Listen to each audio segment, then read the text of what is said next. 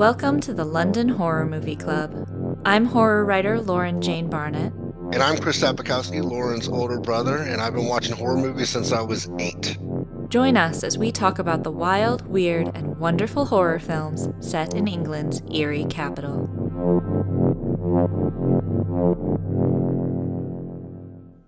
Welcome back, listeners, and Happy New Year! As we mentioned last month, Chris and I are so excited for this episode because we have with us Tony Mardon, who has acted in everything from EastEnders to the Risen horror films, and is also a horror writer and director, including the upcoming truly unique Witches of the Sands. Tony, thank you so much for joining us. Hi, how you doing? Lovely to be here. Thank you very much for having me. Happy New Year. Thank you. Happy New Year, Tony. My first question I want to ask you, Tony, is, you're right now, I see that, on IMDb and stuff, you're working on Witches of the Sands. You got the Horoscopes Volume 1. And why horror movies? Like, what draws you to the horror movies? Oh, that's kind of easy, I suppose. I mean, it stems back to my sort of, I think probably like most people who, love horror films of our sort of age, their childhood. And I remember watching them. We'd come down. We had in England sort of double bills on a Friday night, and we'd set the video to record them Friday or Saturday night, and then I'd come down in the morning with my mum, and we'd watch them. I think on a Sunday morning, and it was all Hammer and Amicus, and the occasional Universal, and that sort of thing. And I always remember, the Hammer logo would come up on the screen, and my mum saying, "Oh, that's a Hammer film, so it was going to be good." So so I have a very nostalgic sort of. Feeling stuff towards horror films, and they were a big part of my childhood, and that's I was fascinated with like Peter Cushing, Christopher Lee, Vincent Price, all these kind of guys, and then also that when the Universal films were on, I was glued to the screen.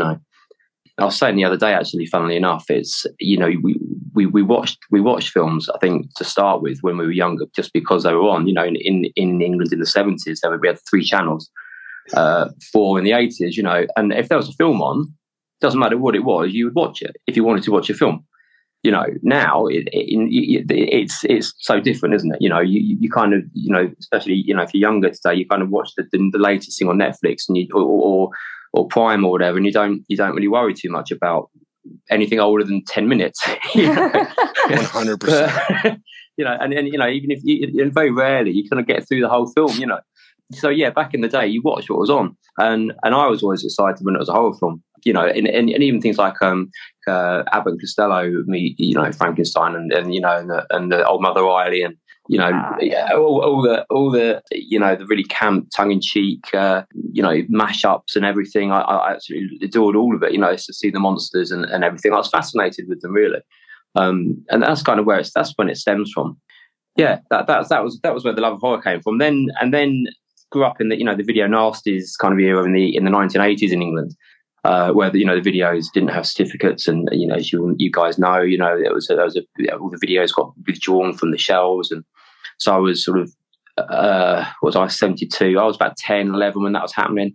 So I kind of caught the tail end of it, so I was always wanted to watch them more and more, as you can imagine, and then from there, it just blossomed. Then so growing up into the 80s, which is a great sign for horror films as well, So that's basically where it came from.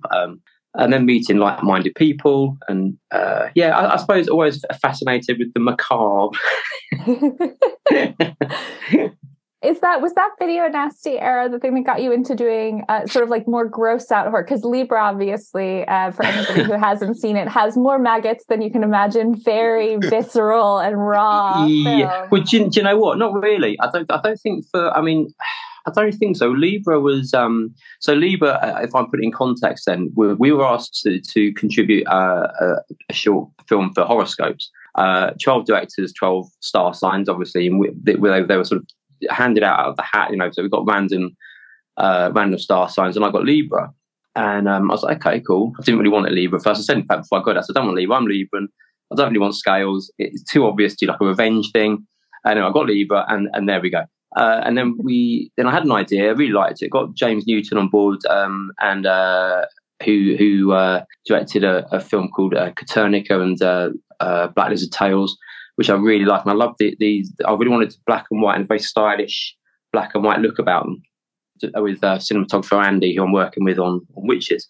And I never really thought, I want to make this gross. I never wanted to make it a gross out thing. It started off, without giving too much away, this guy in his flat, and every now and again there'd just be like a maggot. I mean, he'd just get a pair of tweezers and he'd just pop them into a little bowl. And it was quite humorous almost to start with. Every now and again, he'd look up and there'd just be a little maggot just crawling along, just minding its own business sort of thing. He just gets tweezers. And then from there, we kind of worked with the idea and developed it. And it became quite visceral and quite gross. And it wasn't, I didn't set out to make something obscene or nasty. It worked within the context of what we were doing. And Mike, I'll give away. There was one bit where Mike sits down and he's about to masturbate, and my idea originally was that you're going to see a little maggot just crawling over the top of his willy, which I thought would just be quite funny. He's looking down and just crawling over. You're almost like quite comical. And he said, "Well, what I could do? What about I could put them in my foreskin?" And I was like, no. I was like, no. And then, of course, we're like, yeah. Try it. And so we got, it is. And so obviously he sort of stands up and pulls it back, and these maggots fall out, and it is quite effective. I mean, unfortunately, the guy producing the film found it a little bit extreme for horoscope, so it was refused entry, but that's all cool. That's no worries. It's finding a new home now, so we're okay. No hard feelings and everything. But yeah, again, we didn't set out to make something nasty. And we had each slot was about 6 to 7 minutes as well, and we wanted to get one or two, not shocked, but big kind of moments in that 6 minutes to make it effective. And so it wasn't so much about the narrative; it was about the look, about the sort of stylized black and white photography. But then you have this great sort of juxtaposition with the nastiness. So I think, it's a bit, probably inspired by sort of Human Centipede 2 and Necromantic 1 and 2 maybe. And then Paul Wiley, who obviously did the music for Terrifier 1 and 2, came on board and did the score for that for us, which that was amazing. Wow. So yeah, that was pretty cool. And so that's where Libra came. So no, it wasn't really that wasn't necessarily inspired by the nasty side of things. The short sort of pseudo trailer I did for Video Shop Tales of Terror, that was definitely inspired by nasties, and especially the don't films. Don't go in the house, don't go in the basement, don't cross the road, don't buy a newspaper, whatever. So that was definitely inspired by that. For like a very grindhouse feel trailer. That was called Don't Sit on His Face. It's about a man who grows a drill out of his mouth when he gets sexually aroused, hence the title, Don't Sit on His Face. Oh.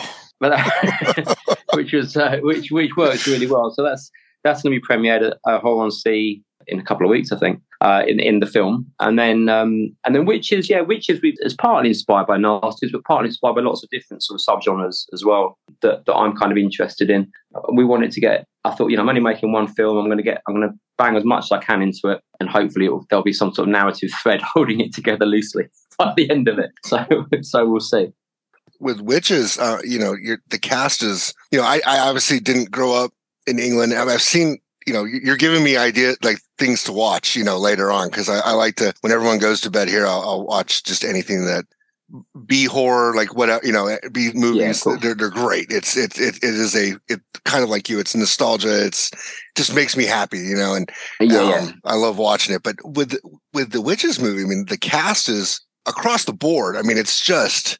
There's people that I've heard of. I just watched The Curse of the Demon, or Night of the Demon as it was in England. And you have actors from there. And it's just, was that you said you wanted a loose narrative to kind of tie it all together. Yeah. But... Well, I mean, we've got a few people right at the beginning.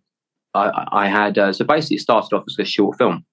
It was going to be a little short. And then my friend, Brandon Crane, who was in Stephen King's It, just did a little scene for me.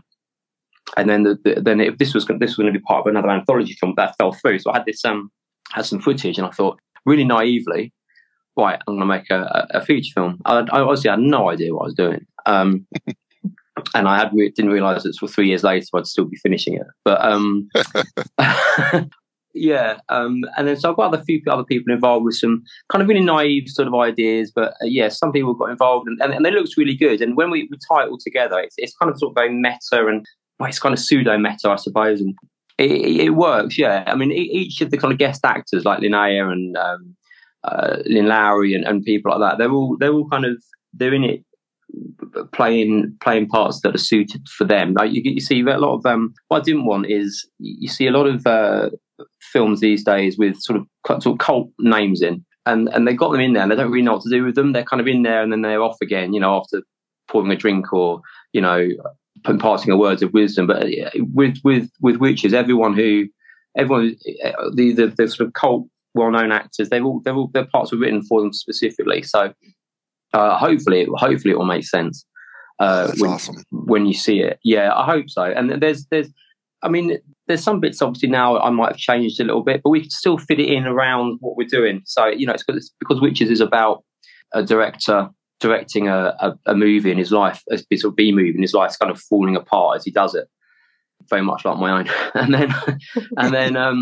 and then as the film goes on, as he's directing the film, we then see bits of the film he's directing, which is how we can get away with kind of doing lots of different things within the Witches as a whole. So one scene, the director might be directing a zombie scene, or the next minute he might be directing a mummy scene or whatever. So we've got little snippets of bits and pieces in here and there, but sort of paying homage really to films that I've enjoyed throughout the years, from Hammer and Giallo and film noir, and we had a very cool sort of film noir squid creature scene, which was a lot of fun to do. She's a very sexy squid, femme fatale, which is and with hillbillies. It's just kind of a fun way of mixing and matching. So it's not exactly an anthology film as such, but there are kind of little vignettes that sort of stick together, I suppose, if that makes sense.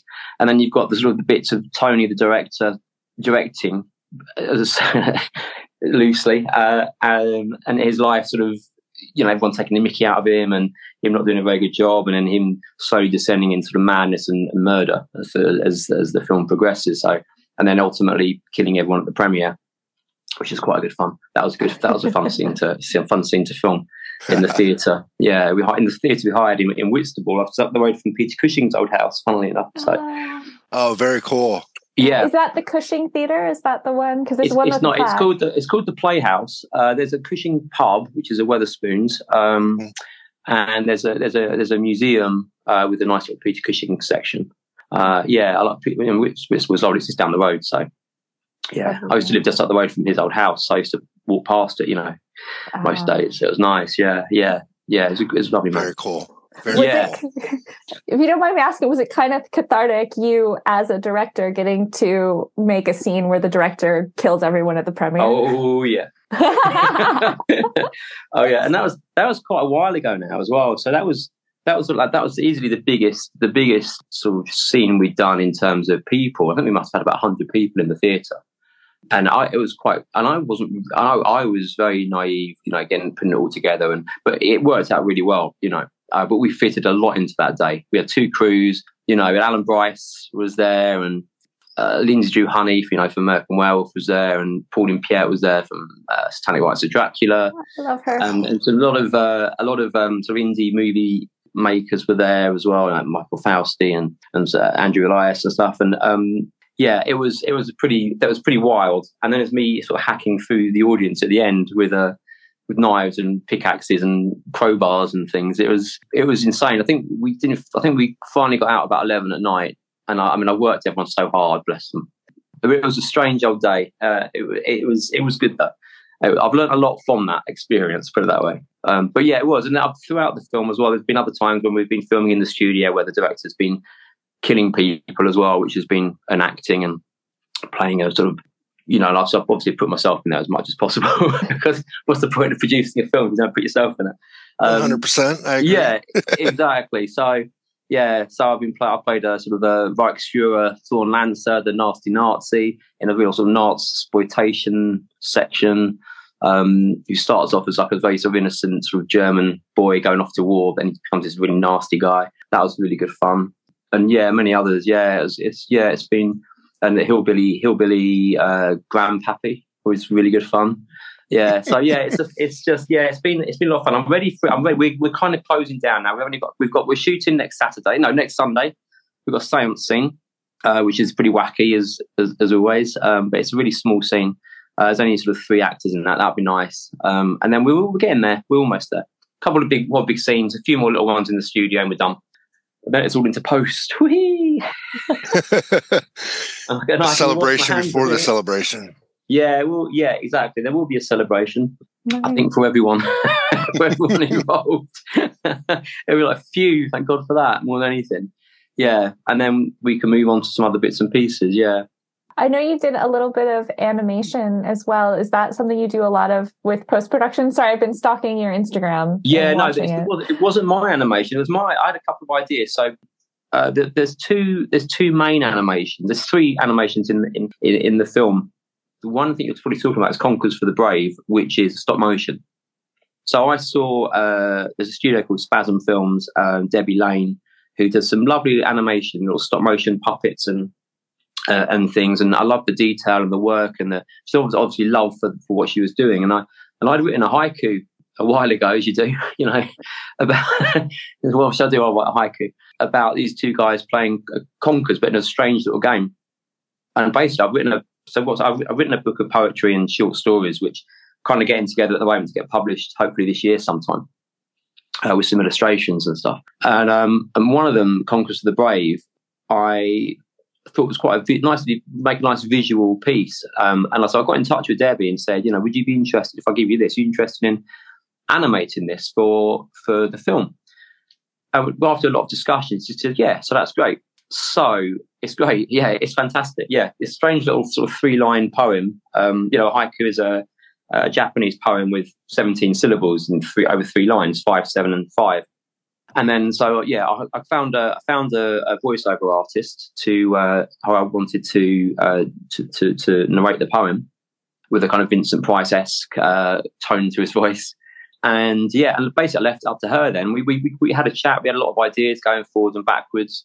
And then she sent me some ideas, and I loved them. And then off she went. And then she sent me some test stuff, and it was amazing. And got it all together. And she did it all. She edited it. She wrote she sang a song that her brother, I think, is a musician, and they did the music. It's fantastic. Yeah. So that's going to be shown again at Horror on Sea as the only time outside of Witches of the Sands as a short. That's next week, I think, if I remember rightly. That'll be shown there as a short, Conquers of the Brave, which would be nice to see. But that's a lot of credit there needs to go to Debbie. And then similarly, Mark Stewart, who is a great animator as well. He did the credits for a film called Wyvern Hill, which I think is called Hollow in the States. And I saw his animation, and I wanted to animate, and I got in touch with him doing some different kind of stuff, very sort of more Terry Gilliam-esque. And so I sent him some images and said, are you interested? And he said, yeah.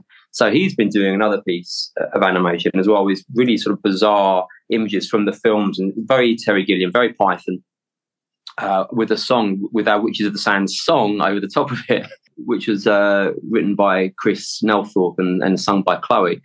And that's great as well. So it's all bizarre. I mean, it is. It's literally Python meets Grindhouse meets The Office. That's how I describe it. It is strange, because I think the thing is I wanted to make something a little bit different to a lot of what's out there, and I'm not denigrating what is out there, but I just wanted to do something different. So that's kind of what I've done, really. It's going to be a love or hate, I think. Yeah, I don't know. I don't really know what to think of it at the moment. It's a crazy little film. I love it. It is. It's crazy, but we'll see what happens when I don't know. After putting your heart and soul kind of into this movie, I mean, you mentioned that it's taken 3 years, which we weren't anticipating. Do you prefer the directing side to the acting side? I mean, I know it obviously sounds weird to say that after you just you said how much work you've put into it, but is there something nice about being able to do your vision and to try to work that, or is it just you'd rather just go in and just tell me what you want me to do and I'll do it and I'll act it? Yeah, totally get that. There's positives to both sides, to both of those things. I think it's lovely. I love acting and in other people's stuff. I love it, because I can just, like you say, have my own ideas, have a chat, and then do what I'm told, which is nice, But on the other side of it, I love directing, I love writing, and I hate the production side of it. That's the bit that's, budgets and locations and catering and getting the cast in and doing call sheets and all that. That's what takes all the time, Right. And that logistic side of it is just unbearable for me. I can't stand it. It's just horrible. So directing myself is fine. That's absolutely good. I don't mind that at all. Because I kind of know what I want. And yeah, directing I love. Especially when I've got a great crew around me as well, because the directing's it's like kind of, this is what I want, and you talk to people, and then you bugger off for a bit, and you come back and they say, how about this? And you go, yeah, that's exactly what I want, or not, and then we get on with it, and that's it. That's what's great about directing. When you've got that crew around you. They say, Tony, no, that's not possible because we haven't got the budget for that. And so what can you do then? And they'll say, we can do this. So we'll do that then, and it's all good. So yeah, it's just the production side of it is most off-putting. I wouldn't be doing this again, put it that way. If Witches gets does all right or does makes a bit of money or whatever, and someone says, Tony, I really love that, here's $100,000 to do another one, pay yourself, pay the crew, then great, I'll do it. But I'm not going through all this again. No way. Would you try to find someone to help you out do that? I mean, would that be like kind of a lesson learned? Like, would you try maybe not a production company, but someone that could do that? Yeah, but I mean, the problem is, I think I'd want my cake and eat it as well. I'd want someone else to do all the work and provide the money, but I'd want total control over the product. Well, that makes sense to me. I mean, it makes sense to me as well, but I just don't really see that happening. Right. I mean, if the money was there and there was a great producer and they said, "Hey, Tony, we'd love you to direct this," then great, then fantastic. And I turn up and I do what I'm supposed to do and not worry about the production side of it, then great. Right. But that's a pipe dream. I mean, how many thousands of directors in this position would love that? Everyone. All these micro budget filmmakers. It's ludicrous to even think that, really. But you never know. This is a great experience, and I made a lot of friends through it, and I've learned a lot. I think important. It's been a steep learning curve. Turns out you can't just make a feature film. Weirdly, I mean, who knew? Can't just knock it out in a couple of weeks. No, honestly, that's a good lesson. I think quite a lot of people I know would just be like, "Oh, we'll just make a film," and I'm like, "Oh yeah, no problem." Well, you got a couple of minutes, yeah, exactly. Well, do you know what I mean? That's it's quite interesting because that's what I liked about Libra, and I liked about doing the Don't Sit on His Face trailer is that Libra we made in 2 days, and the same with Don't Sit on His Face. Don't Sit on His Face. I think we made him the first one. We've got two trailers. The first one we did in one night. The second one we did, which is going to be so the first Don't Sit on His Face trailer will be in Video Shop Tales of Terror. Don't Sit on Their Faces, which is with the sequel. The trailer will be in Witches, and that's got Lawrence Harvey from Human Centipede in it, and he was absolutely fantastic. Yeah, he was brilliant. Yeah, so that'll be in the second. That'll be in Witches. So yeah, but there's a lot of lovely little short films that we can get done. Are great, and I think that's kind of where I would be more inclined to be in future. We've got, even though we were sort of exiled from horoscopes for Libra, we were asked back to do horoscopes 2, which is based on the Chinese star signs. So like, the rabbit, dragon. So we've got rabbit. So we're going to be looking at that for this month. So that'd be nice. That's exciting because that's the year that's coming up, isn't it? It's going to be the year of the rabbit in January. Yeah. I didn't even know that. It's funny. We have been looking. We've been looking, me and James again, at some ideas, and we've come up with some nice little ideas with no maggots and no willies in it.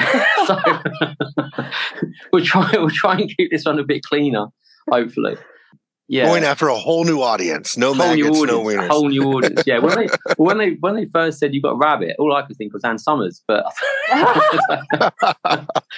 I mean, you'll be very popular with the female horror. Exactly. But it'll just be another rejection, won't it? So we're going to try and keep it cleaner. Yeah. So that's good anyway. So that's looking forward to that. I'm getting witches done. So I'm doing I've just been acting in a film called, I think it was called, can't think what the working title is, but again, by James, who did Copernica and Black Lizard Tales, playing a sort of a cop detective. And I've really enjoyed that. And he always works very quickly, just gets it done. And I like that, that attitude. And he's very sort of, he's got, good camera work, good skills. He knows what looks good. And it's really wacky kind of off-kilter narratives, which I quite enjoy as well. So, so I was doing that. And like I say, if I was to do something else, it would be, quicker and or have, like I say, have the money in place and get a film done over a month instead of 3 years, Yeah, that's the thing. Yeah, definitely. Gotcha. That being said, did you have a favorite moment of directing Witches of the Sands? Has there been one moment where you're like, yeah, this was an awesome minute? Or well, I mean, I suppose when Ian McCulloch came down from Zombie Flesh Eaters and Survivors and Zombie Holocaust and stuff, and we were chatting to him. I was chatting to him quite a bit before, and he seemed very nice and everything. And I'd heard a couple of things where people said, "Oh, people can be prickly to work with," and I didn't know. He seemed very nice to me, so I was always a little bit. What to expect. And then he turned up and I said, we're going to fly him down from Scotland. He said, no, I'll drive. He wanted to drive, like his independence. So bless him, he had an awfully long drive down, stayed in the hotel the night before, got onto set, I think about 8:30 or 9 in the morning in Essex. And we did 2 days in, one day there and one day in Faversham in Kent. And he was the loveliest man, absolutely lovely. I couldn't speak highly enough of him. And, bless him, he's 83, I think. But he would do anything, for us. And it was quite fun. He then drove back to Kent on the Saturday for the next shoot on the Sunday. And I was exhausted because it had been a really busy day. We'd had him in with his sword.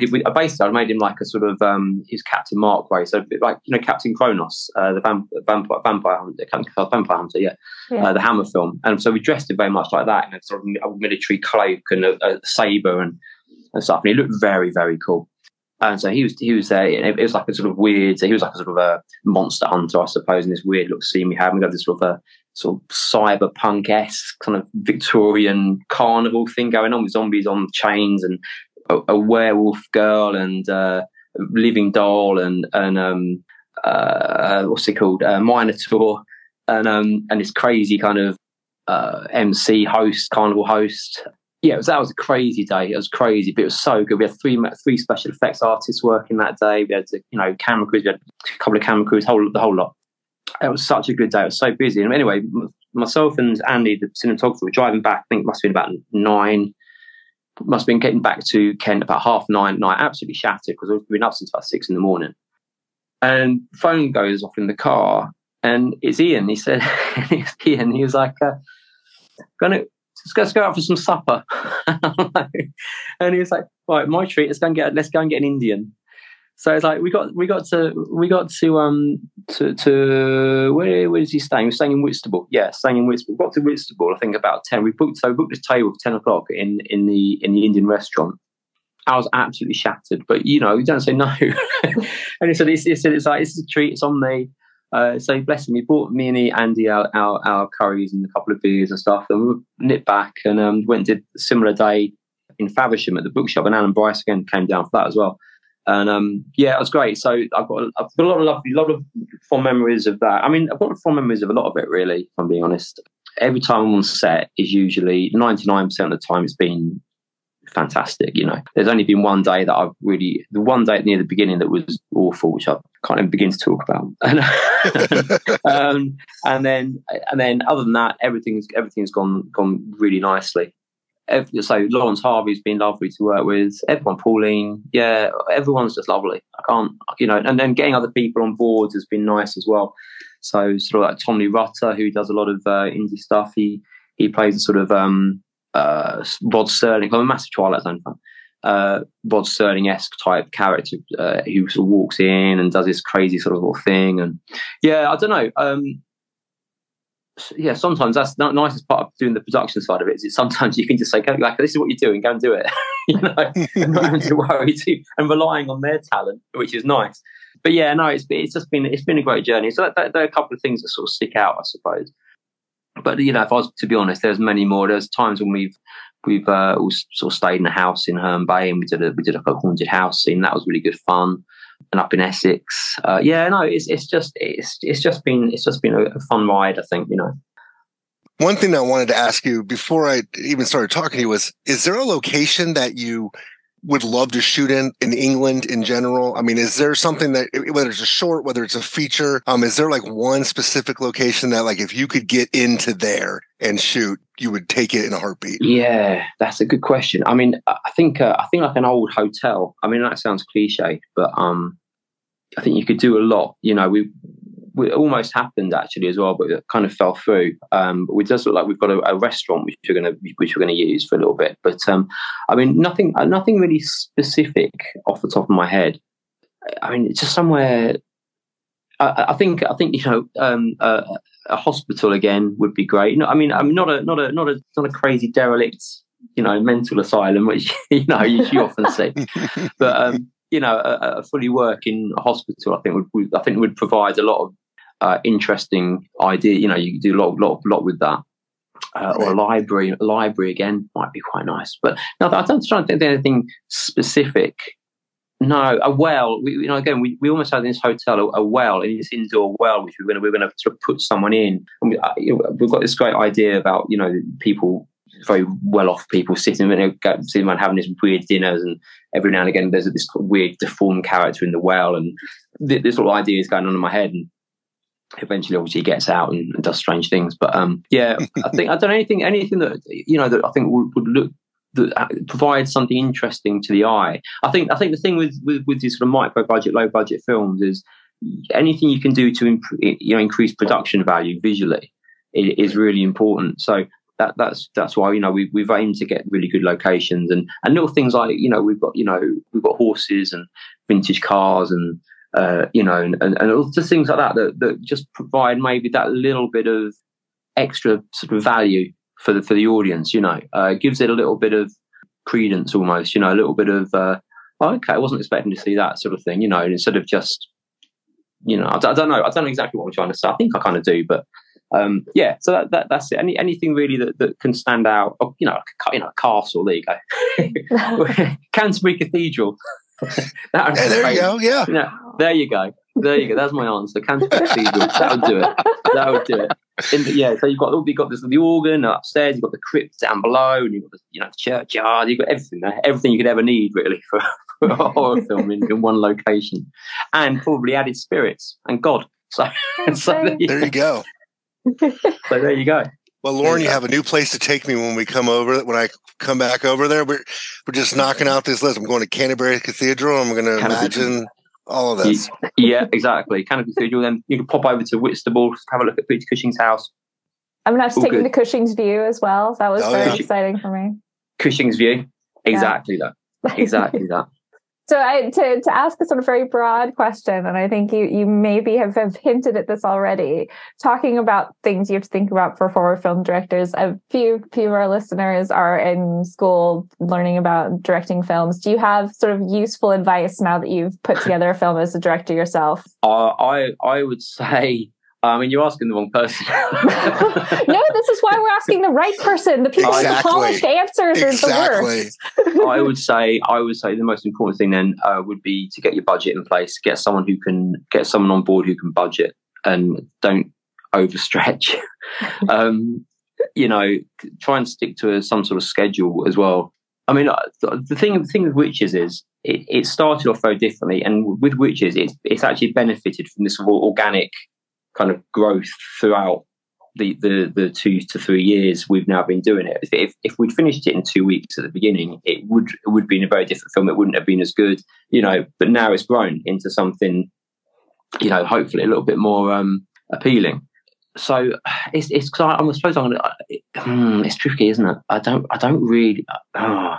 See, what I should be saying is, make sure you've got your script in place. Make sure, but we haven't. But if I'm honest, we haven't got a finished script for Witches. So, someone says, "Yeah, I'm interested in being in it. Can I have the script?" I'm like, "Nah, not really. I can show you your scene." So, I probably go about things very, very differently, very, very, very wrong. And I'm a big sort of believer in sort of, for me, winging it and seeing what happens. But I'm not saying that that's a good thing. I'm saying that that's just kind of the way I've done it. And if an opportunity arises, then I grab it. Now, that might have been changing the script or sometimes if a location comes up like you were talking about earlier, then I've seen something that I would kind of try and write it in. That's probably not the right way to go about it, Or it isn't, is it really? It's clearly not. But that's kind of what I've done. But for me, it's benefited. But then at the same time, it's taken 3 years. It's probably going to take 4 years before it's done. So that's the payoff. I suppose that's where you've got to. You've got to think about, do you want to get your film finished in two weeks or 2 years? Are you in it for the long haul, or do you want to get it done and out there? And I think, I would much rather get it done and out there. But the way my little brain works and the way, the financing's worked and everything, it just hasn't been possible. And obviously everyone's got a full-time job, so everyone fits in shooting around other things. Yeah, I mean, don't be like me. be prepared to give up everything that you hold dear, and realize that might happen if you're not careful. That sounds a bit like the actual storyline of Witches of the Sand. Well, I'm glad you realised that, Lauren, because it essentially that is it. Now, without the murderous side of me. Thankfully. Thankfully, we're still, I'm still thinking about that premiere, so we'll see. I don't know. It certainly has been, and I've actually written certain parts into the character that have mirrored my life and what's been going on in my life. Yeah, a lot, and so yeah, it's exactly it. Actually, yeah, not many people have sort of picked up on that, but or been, or mentioned it. But yeah, essentially, that is it. And it's so that part of the film is actually quite personal. I mean, it's very funny in places as well. It's certainly quite poignant and shrouded in misery at the same time. Yeah. Well, you've been so gracious with your time, and I did want to ask one last question of you, and it'll actually be maybe an easiest question you'll ever get, or it could be a real thinker. But we have, kind of when my sister and I, when we talk, and we've realized that, we have really close friends and people that we connect with on a day-to-day basis that despise horror movies. They don't even want to put on anything that is remotely horror, like Thriller even scares them, But if you were going to give someone a horror movie to start with, wow. Obviously you don't want a drill coming out of their face when they get sexually aroused. Might not be the movie that they want to start with, but what movie would you suggest for a newbie coming in that has never gone in there, but like, hey, try this out and see what you think? Okay. Now I suppose there's a few factors I'd have to ask. What sort of age are these people? So I suppose if they're older people, it might be something along the lines of The Wicker Man. I don't know, possibly. Interesting. If it was someone maybe younger, sort of my son's age at 19, maybe something along the lines of Malignant, or I'm trying to think if I've seen anything sort of particularly that's really thrilled me lately. I don't think I have really. It's a good question. A Creep Show.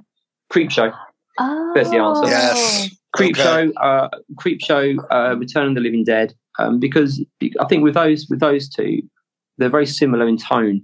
They're very funny in places, but they're also, in their own way, they're kind of really unnerving and scary. And they're kind of there's something I'm thinking about both of them really. There's something about I suppose especially in Creep Show, you kind of take these sort of situations that, they're not run of the mill, are they? But they're situations, someone's living on their own in the farm, someone's having an affair, someone's out for revenge, someone this, the guy scared of cockroaches, and then you twist it around with that great kind of EC Comics style. I think with something like Creepshow as well, you've got the short tales that will keep people interested, hopefully. Yeah. And I think there's a lot of fun to be had with that, especially for me.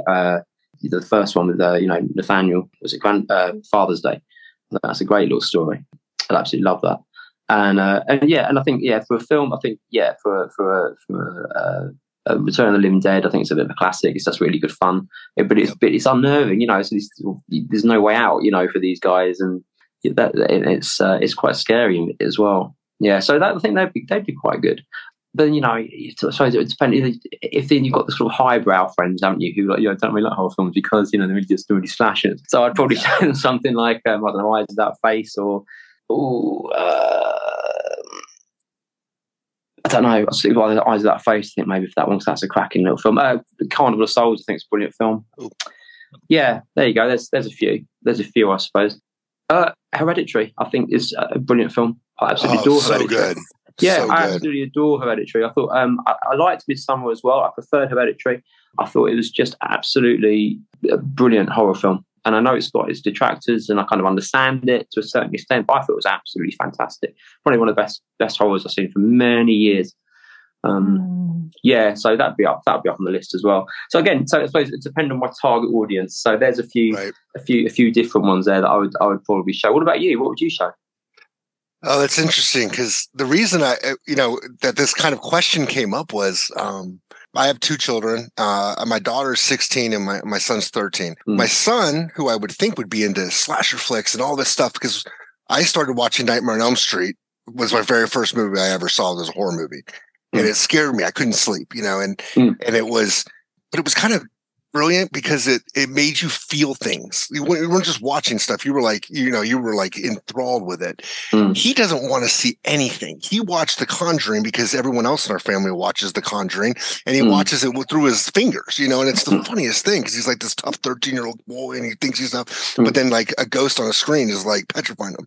My daughter, on the other hand, will go through. We have a poster in our room where we watch our movies, and it's the 100 great, like, I guess I don't know who voted on it, but like the 100 horror movies. I'm looking at it right now.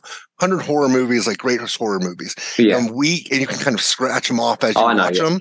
Yeah. And we've gone through those, and some of them she's like, this stinks, and it doesn't matter the age. It doesn't matter if it's a 1980, movie or The Grudge, the remake of The Grudge. She'll watch them all and kind of give. Sometimes she leaves and wants to go on Instagram and go hang out with her friends, and sometimes she stays through them all. But it's funny. I think I always like tend to lean towards more of the thriller side. Creepshow I never thought about, and I think Creepshow would be one that, this specific story might be scary, but then the next one might not be as scary, but it might be more of like intellectual. And so that's a great call. I always tend to there's a lot to see in Creepshow. Yeah. Even if you're not too bothered visually, it's the colours and the comic strip style of it and everything. It offers something a little bit different, doesn't it? So it does. And great cast. Great cast. And a great cast. Always, and a great cast. What about you, Lauren? What was the one that you were? Because your friend that I met when I was there, that's from Austria. She doesn't like horror movies, but what were you thinking of trying to show her? I tend to. So my friend Tony, for context, our generation, and she just doesn't like horror films because she grew up around the sort of video nasties, and so I'm always trying to give her older ones. So things like Night of the Demon, things like very old school Hammer, the very first Dracula's, ones where it's all the horror stuff that you know and love, but it's not as in your face. Yeah, sure. But that's not necessarily, like you were saying, that's for a certain audience. That's not to get you into what horror is now, Exactly, yeah. Well, Tony, you've sold me on the Witches movie, man. Like what you're describing, like different pieces, I am ready. And I'll be honest, it's your theater premiere view. I'm getting glimpses of, and I mean this in the best way possible, but Inglourious Bastards. Yeah. If you've seen it, the Quentin, when they are there to kill Hitler. And everything's like burning and everything, and I'm like, you've taken that and you've like ramped it up, and like I'm ready to see this. So I'm in. it was me running through the seats in a theatre. It was great. The next day they rang us actually. We managed to break one of the iron seat arms. But they were very kind, and they said they had a spare one. They didn't charge me to fix it, so that was nice. But there was I think there was a lot of bruised bodies and things. But hopefully you'll enjoy it. You know, I'm really excited for it. So just getting it done. So we're shooting on Sunday in Canterbury. So we'll see. Awesome. So you heard it here, you guys. Look out for Witches of the Sands. Tony, I think you're premiering a little bit of it at Horror on the Sea. Is that right? Well, Horror on the Sea is showing Conquers for the Brave, right? With the stop motion animation scene, which we talked about earlier. That's the only part. But that will be on. That'll be the only time it will be seen outside of Witches. So pop along and see it. There's two weekends of sort of great indie horror films going on there. So that's where the video shop Tales of Terror will be on. That's where my sort of pseudo trailer, Don't Sit on His Face, will be shown. That'll be in there somewhere. Yeah. And you can see Horoscopes as well without my Libra in it. Not the same. I think they've missed out. I'm just saying it. You know, it is what it is. No hard feelings. You know, it's it didn't suit them. It didn't suit them. You know, and Libra's it looks like it's found a new home. So we're fine. And then they've asked us back to direct it in the second one. So exactly, yeah. So we'll look out for Rabbit. Yes. Well, amazing. Everybody, absolutely. If you get the chance to look up Witches of the Sands, look up Tony Mardon. He is on Indie Pup. He is on Instagram. And thank you so much for joining us. This was very exciting for Chris and I. It really was great. Thank you. Thank you. Well, no, thank you. It's been really exciting for me, actually. I've been looking forward to it. And it's got me out of my infected bed. So I don't know where. But one bacteria, all thinking, where's Tony gone? It's been lovely. Thank you very much for having me on. It's been a pleasure. Thank you so much. Thank you. And from Chris and I, thank you for listening and have a great month.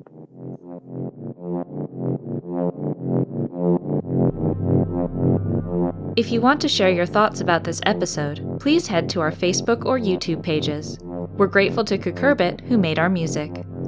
Thank you for listening, and please join us next time for the London Horror Movie Club.